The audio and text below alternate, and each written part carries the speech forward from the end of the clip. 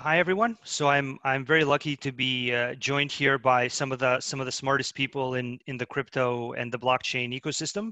Some of the folks that are actually getting something built and knocking up against the real world problems of taking our collective industry and ecosystem into the next stage of its evolution by providing entirely new capabilities such as derivatives, lending, insurance, kind of really building the first iterations of what is, in my opinion, going to be the next generation of smart contracts that will go on to define our industry. So I'm really excited to have them here with us, and I'm just going to ask each of them in turn to describe what they work on, what they've undertaken to make in terms of smart contracts, and then we'll go on to some interesting questions that I know a lot of people will find quite interesting and insight and informative. So I guess starting in the order that we have folks here, if we can just kind of start with Kane. Kane, if you could tell us a little bit about what you're working on. Yeah, so I'm the founder of Synthetix. Synthetix is a synthetic issuance platform. So we basically allow people to have exposure to synthetic assets on Ethereum. So we've got a number of synthetic assets that are available already today, commodities like gold and silver, equity indices like the FTSE. We've got a number of crypto assets, and we essentially use Chainlink, the Chainlink oracles, to provide those price feeds to allow people to get access to price exposure to those synthetic assets. Great, thank you, Alex. If you don't mind telling us some of the great work you're doing. Sure. So I'm with Celsius Network, and we invented this category of interest income. I know some people call it lending, but 90% of our 100,000 users are coming to us because we pay them interest every week. So we support 13 blockchains, 27 assets in total. So the rest of them are either tokens or other type of products. And we've been paying interest now for over 2 years. So if you look at the kind of like what we call the value stack, Bitcoin, the granddaddy is the store of value king. Tether is the basically form of payment. It's 80% of the traffic on Ethereum these days. And we think the third product that everybody needs, that is a utility that 7 billion people on the planet need, is interest income, because it's something that is disappearing from this planet. And the other 10% of our users basically also take loans against their assets. So if you have Bitcoin or Ethereum and you don't want to sell the coin, you can get a cheap loan from us and basically be able to use the cash and not sell the assets. So that's basically the utilities that we created. And we have about 600 million in assets under management, paid about $12 million in interest to date to all of our users. That's more than all the DeFi guys put together. And we think that is how we bring the next 100 million people into crypto, right? They're all going to come for something like interest income. Great, thank you, Alex. I mean, it's obviously a lot of success you've had in the approach you've taken. Hugh, if you don't mind telling us about all the exciting kind of next level stuff you're doing.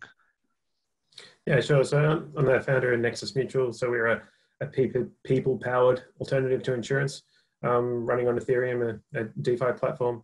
And our visions are to become an alternative to a large insurance company.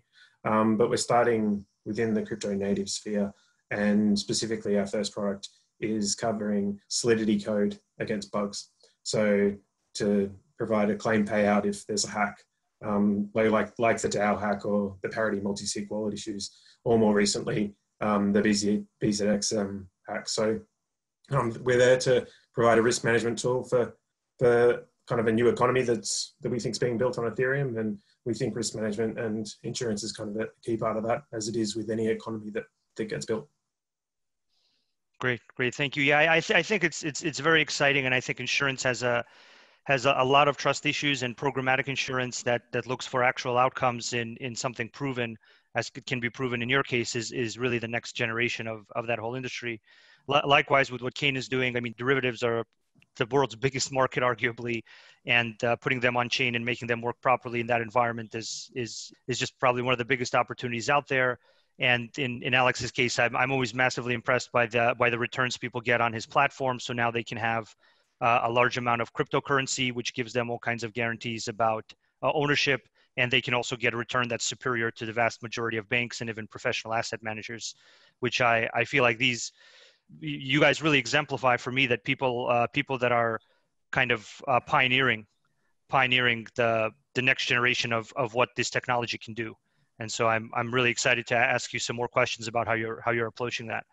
So Alex, if you don't mind, I think there's some interesting new ideas that are around Celsius, around how you're planning to decentralize the project and how you're planning to approach the further decentralization of it, which I know we've discussed. And I think that's a fascinating question, which I'd be thrilled to hear hear your point of view of how you're approaching that. Sure. So, decentralization is, first, a lot of people don't even know what that is. So go to Wikipedia and read about it. But basically, it's not a 0 to 1, right? It's not like a one step. It's a process. And we think that you almost need to have a bridge between centralized solution and decentralized solution, because a lot of stops along the way. Especially in our community, there's a lot of kind of diehards who think, no, we're going to go to 100% decentralized solutions overnight, and that's where the world needs to live in. But I think if we find ways to provide users the comfort that they used to in the centralized world, and then slowly move them across, it's really the better path. And that's the path that Celsius took, versus like the pure DeFi guys who just don't want anything to do with the old world. And when you have one leg in decentralization and one leg in centralization, you're caught in that middle, right? Because you can't rely on the old data. You have to rely on the new data from the blockchain. And there's no real bridges between the blockchain and the TCP/IP network, the internet, right? So part of the opportunity and the problem is really, okay, who are your oracles? Who are the sources of data that you can really have this machine-to-machine kind of communication and rely on them for delivery, right? I mean, before Celsius, I ran an IoT company, right? Novotel Wireless, with several $100 million in revenues, 1,500 employees. And I can tell you, we had the huge problem there of oracles, right? Of basically, how do IoT devices, and there's billions of them, right, rely on this data? So I think what you guys are doing in Chainlink, it's a brilliant idea. It's just, I can't give you enough credit for not just coming up with it, 7 years ago, whatever, how long ago it was, but also sticking with it. And because I think you were way ahead of your time, sticking with it and waiting for the industry to kind of catch up with the whole concept that you can deliver this independent source of truth, and a whole industry can be built on top of that. So part of our move to transparency, just last sentence, is all about kind of showing to all of our users that, for just a simple example, when we price Bitcoin or Ethereum so they could buy it or exchange it or anything else, that the source of data came from not just multiple oracle, but also we acted in the best interest of our community. So it's transparency and the ability to prove that we weren't like an exchange that tried to manipulate the price or take advantage of you or anything like that. So a lot of opportunities there. And again, thanks for, we're really excited about our partnership with Chainlink. So. Yeah, thank you, Alex. That's very high praise, and I appreciate it. I'm glad that we can help provide this transparency and reliability to your product and to your users, and create this environment where a system like yours that has so much value can become more decentralized at a lower cost, at a higher level of security. And I'm thrilled to hear that you think so highly of it. So thank you for your words of high praise. I really appreciate it. Now, I think there's definitely a lot of merit in what you said, but I think one of the people that have experienced already some of that themselves is Kane at Synthetix, and I know he's had a lot of experience with oracles, and he's experimenting now with the combination of oracles with various other systems that provide scalability to his product at Synthetix, and they're doing some really cutting edge stuff there.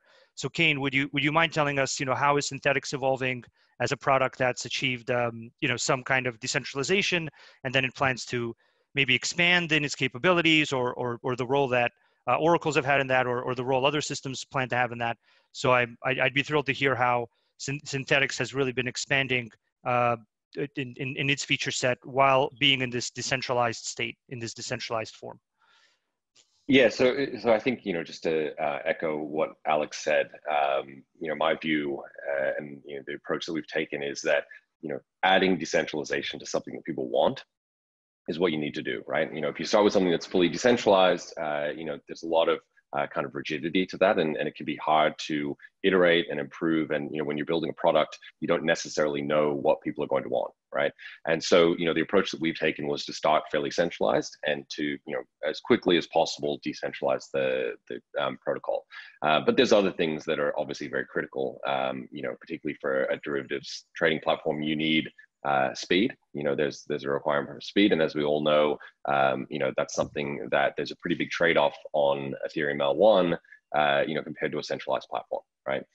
It's probably okay if you're running a lending platform to kind of forego that potentially, but for a trading platform, for a decentralized exchange, it's pretty challenging. And so we're actually running a demo at the moment with the Optimism team of the OVM, which is a layer 2 scaling solution. We're running that demo with our own centralized Oracle right now, but obviously talking to people in Chainlink about getting the Chainlink oracles migrated across there. And I think it's been a pretty eye-opening experience for a lot of people to kind of see, this. There's been a lot of promises about Ethereum scalability for a long time, right? And we haven't really seen kind of a demonstration, I guess, that could show how much the improvement would be, right? If you could add this scalability to the platform, and to see something like Synthetix, which is definitely hindered by the latency on Ethereum, and kind of unleashing that actual, scalability and showing people in real time what it looks like, has been pretty exciting. So we're super excited for that, and obviously, leaning into the scalability side of things as much as possible, because until we've got very low latency, price updates and oracles, it's going to be challenging to really take on the centralized exchanges, which is the ultimate goal.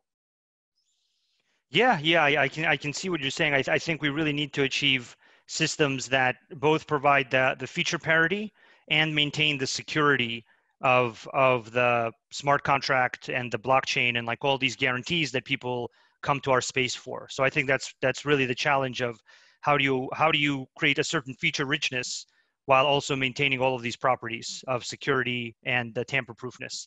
And it's very exciting, the stuff that you're working on, and I think we have concrete plans to make sure that oracles are available in whatever environment you or other folks want to consume them in. And I think it's exciting that people are working on creating a number of solutions that allow people to basically incrementally decentralize and achieve the speed and the reliability capabilities that they want at the same time. So I think all of that is quite exciting. Now, I think while people do that, there's all kinds of risks that they take on, and so I'd be thrilled to hear from Hugh at Nexus Mutual about how he's seeing insurance playing a role in the growth of DeFi, and how he's approaching having that what role do you see that performing in this exciting, fast evolving context? Yeah, no, thanks. I think there's a whole lot of, one thing I've noticed is that I believe there's a whole chunk of money sitting on the sidelines that wants to get involved in DeFi, but is actually worried about the technical risk of, or various things, or various risks of doing so. And it's perhaps more regular money, less kind of the crypto gambling mentality that a lot of we've got going around right now, which is great to get us all started. But if we're to kind of get to more mainstream stuff, we need to kind of manage the risks a bit better. And so hopefully we kind of can play a part in that and help out. At the moment, we cover the bugs in the Solidity code, but there are a bunch of other risks out there. I guess the recent MakerDAO events on I guess Black Thursday, when the prices dropped dramatically, it's kind of highlight some of those things. At that point, the transaction fees on Ethereum went sky high, so scalability did like read the really bad side what could happen, and Oracle were delayed in actually getting the results on chain, which ended up with a whole bunch of things happening, and people lost some money. Our product at the time doesn't cover that stuff. It's just focused on Solidity code, and that's not where we want to be. We want to have a much wider coverage, because anytime you kind of have something outside the system, there's additional risks involved. And oracles are one of those things. Obviously, the oracle providers could fail or be malicious or anything like that. Chainlink's design is kind of really good at minimizing that type of stuff. But also the MakerDAO ones highlighted that even if the oracles are doing exactly what they have been designed to do, if the transaction fees spike, then they can't get the transaction through, and then people can't read the data on chain. So, you know, there are other risks that people don't necessarily think about. And I guess just to get us to be more resilient and to get us to comfort levels that more regular people would expect, we need these kind of systems in place, and yeah, insurance is one part of that. Yeah, that's very exciting, and I think that's something that there'd be a lot of interest in terms of even related to Chainlink and providing certain guarantees to users around the reliability of those oracles in various manners, whether it's staking by the oracles, the security guarantees of the infrastructure they run, their performance history, or in this case, insurance. So I think it's really next generation stuff that you're working on, Hugh. Is you're really making a form of cyber insurance that is like 3 steps ahead of the current forms of cyber insurance, because you're making it for an environment that can provide a lot of proof about what happened.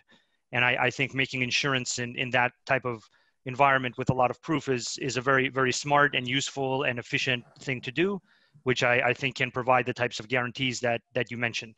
So I you know, my kind of really impressed. My hats off to you. Is really impressed that somebody's doing this in a thoughtful way, as thoughtful a way as you are.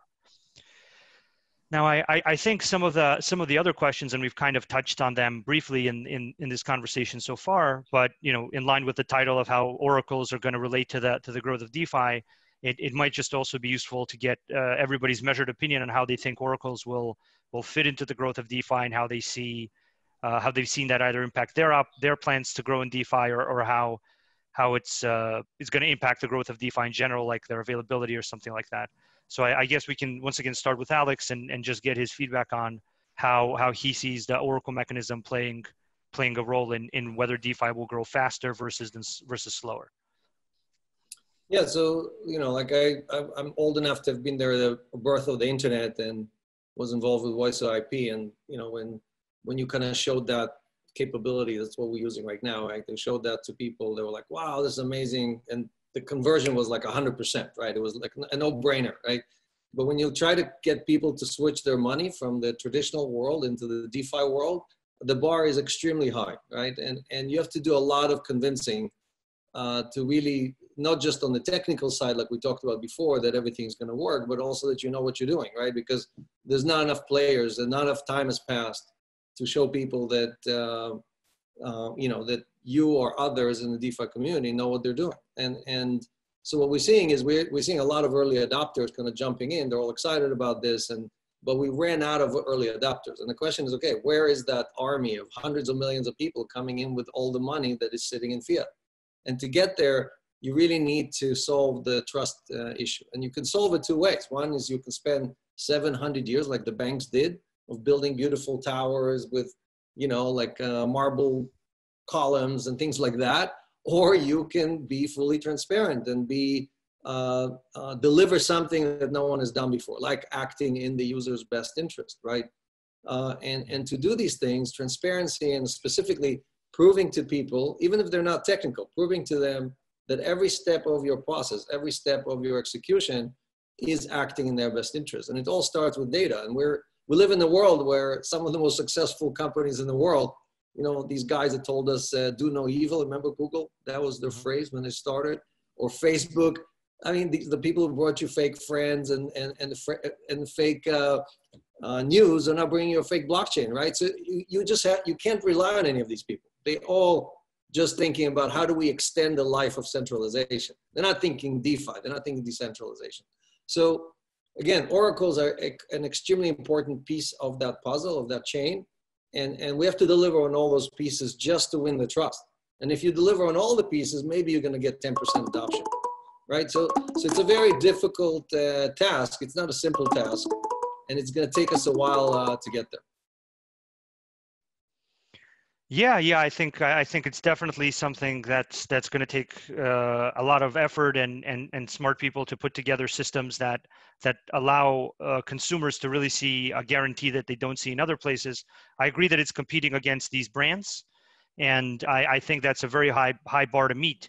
And either something happens to those brands where those brands start to fail in their guarantees, and that accelerates it, or like in your case, the returns plus the ability to prove extreme reliability starts to make it a no-brainer. So the risk hits near zero limits, but the returns are substantially higher, and therefore people switch over. But that proof does need to come into existence to overcome the skyscrapers, right? The big brand that basically says, "Trust me, I have a skyscraper." And yeah, I think that's a very thoughtful, accurate picture of things. So on this same point, I guess, Kane, you've been working with oracles now for for many years. Actually, you've dogfooded a lot of the things related to oracles in ways that other people haven't. And I'm sure you have points of view on how there being more oracles or less oracles or better oracles or worse oracles, or how any of those dynamics would in your opinion impact either the growth of specifically the type of DeFi you're working on, or maybe through new markets or something, or the growth of DeFi in general.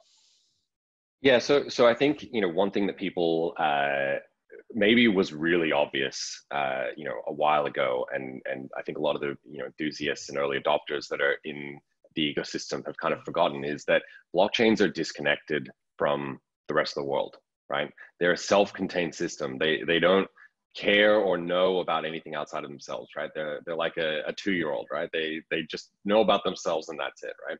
And if you want to take all of this activity that's happening outside of blockchain and bring it in, you need to be able to tell the blockchain about what's happening, right?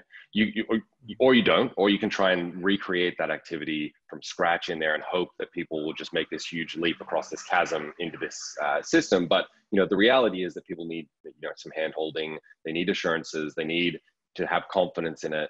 And I think that when you can take information from the real world and put it into this self-contained system to kind of connect it back, it can provide people some confidence, right? You can give them information that they're used to having, in these external systems, and bring them into the blockchain context, and let them use that to, provide new services or provide, functionality that they don't have in a more transparent way. And so I think that, for us, as you said, we've kind of been dealing with oracles for a long time. We want to have that system be as robust as it possibly can be, right? And so we don't want a system that is specific to our needs. We want a system that's generalized, that's scalable and extensible, and we want to be able to consume that service rather than trying to recreate it ourselves. And so I think there's kind of this fundamental question of, do you take the real world information, do you bring it in, or do you try and recreate it inside this little closed ecosystem? And obviously my view is, in the short term, until we can really build up what's over here in this blockchain context, we need to bring in the external information. And so, that's what Chainlink does for us. And that's what's allowed us to kind of scale up to having so many different assets, things like equities and commodities, and obviously, newer assets like Brent crude, for example, that we're working on, bringing all of that across to this new ecosystem and letting people interact with it is kind of the goal. Yeah, I think you made one point that really also resonates with me and many other people we talk to, is that there's a certain level of complexity with building a decentralized infrastructure, and a lot of these teams are really, I wouldn't say limited, but every company, every technology company, even at medium to large sizes, is constrained in its technical resources, right?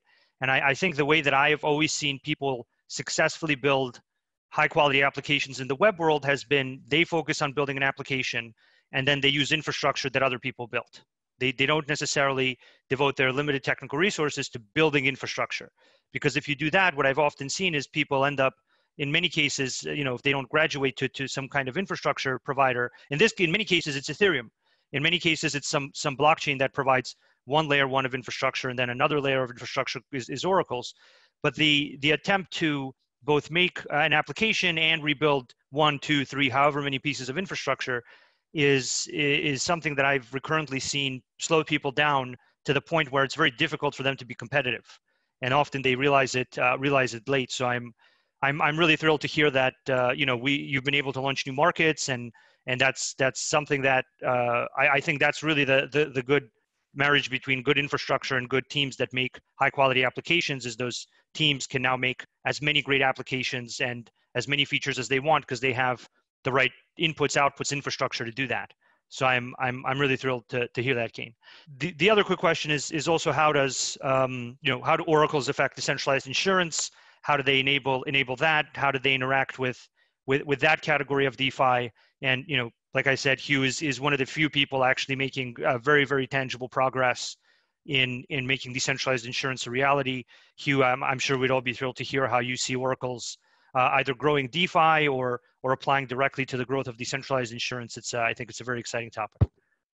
Yeah, I guess two main points, like kind of echoing Kane, that like basically the blockchain world is kind of separated, and like to build anything interesting, you generally have to take in some outside information. There are some things that don't, and you can do it with like economic incentive games and bringing stuff in manually and all the rest of it. Like I guess Uniswap is a reasonably good example there. But I think if you don't rely on oracles, then it's going to take us a lot longer to get there. And bringing everything on kind of natively, if you want to describe it that way, is going to be a long, hard research road without many users for a very long time. And some of those problems may not even be solvable. I mean, an example there is like you could use Uniswap as a price oracle, but it's not robust enough to do much with it because we've seen that it's been attacked multiple times or manipulated to attack other systems. So it makes sense, it completely makes sense to choose a much more robust solution right now. Maybe a native blockchain solution can work in the future for price feeds. I don't know. Theoretically, I guess it could, but we might be a long way from that. In terms of insurance, like to do anything with insurance, you need some sort of information outside the chain to tell you what happened. Is there a claim payable or not? And so you need some way to bring it on. And you can do that via oracles or voting mechanics or various things, but the oracles are going to be a key part of that, and with a whole bunch of different solutions. But if we're only looking at self-referential stuff on the blockchain, we're not going to get very far very quickly. So we need oracles and outside information sources on chain to use the benefits that we have got in terms of DeFi, of like automatically programming things in a trustless way, so people could be confident that they know what's going to happen with their funds. So it's a key part of how we're building, and I see it as very critical to actually speeding up adoption and getting users on with meaningful products. Yeah, I completely agree with you, Hugh. I think those are very astute points, and I particularly think that at this point there is some amount of price data generated in some kind of on-chain environment, but it doesn't actually represent the real universe of what actual price is. And I think the reality is, if you have any kind of oracle mechanism that doesn't provide market coverage, that doesn't properly cover all the places where price is represented, and doesn't cover all the places where price discovery could happen and where volume could shift, then you have a significant problem and actually a huge architectural risk.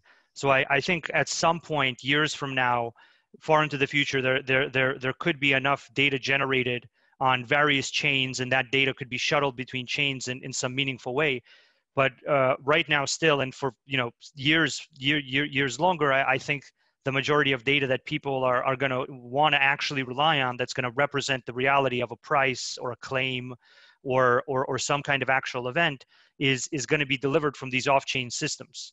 And the problem is, it's a chicken and egg problem. If you try to build products only within a blockchain data context, you don't build very much. People say, oh, you can't build very much in that context. Nobody else tries, and you're stuck in a land of tokens, which is a limited place for this technology to continue living. Whereas if you build using external systems, then the entire world of digital contracts is available to you to properly create derivatives like Kane is doing, or all kinds of things with interest payments, or even next generation insurance products. And so I'm really thrilled and gratified to hear that the work on oracles and the role that you guys see it playing is important. I think these have been some really thoughtful points that you've made. Unfortunately, we don't have longer for this panel. I feel like we could keep talking about this for another hour or two, and none of us would be tired from discussing it. I know I'd be thrilled to talk again about this more, and I'm sure once we're out of the bubble we all live in now, we can meet up and discuss it more. But I really appreciate all the thoughtful insights you've had, and thank you very much for joining us, and it's been a great conversation. Thank you.